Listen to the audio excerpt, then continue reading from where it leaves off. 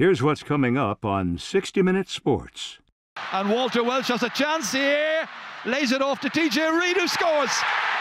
The speed of the game, the hand-eye coordination, the size of the field. It's been described as a form of mayhem, but ultimately the bottom line is it's something like we've never seen before. So it's a goal chance. He's taken it.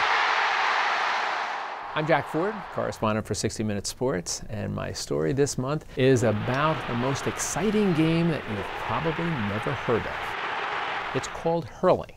The president of Ireland, Michael D. Higgins, he presented me my hurley. How far back do the roots of hurling go in Irish history? No, I think that it is probably somewhere around 2,000 years. So this is the hurley. And you do any number of things with it. The skills are astonishing. Maybe the greatest skill of all is called soloing. They run on a dead run with the ball balanced on the end of their stick. What they can do with this, it truly is a magic wand for a good hurler. We saw a takedown at the final where a guy is running and you just come across literally with your arm and catch him right across the neck. Out comes Jono. That's Johnny Cohen very deliberately taking him down. He goes down, the crowd, 82,000 people go crazy over it.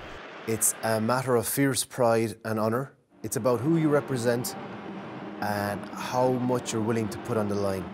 It's parochial, it's regional, it's tribal. Where you play is where you're born. So no matter how good you would get as a player, your choices are basically your County Cork, where you were born, and that's it. Indeed. It really is at the center of their existence. You go to any little town or village in Ireland, and there you will find the Gaelic Athletic Association club.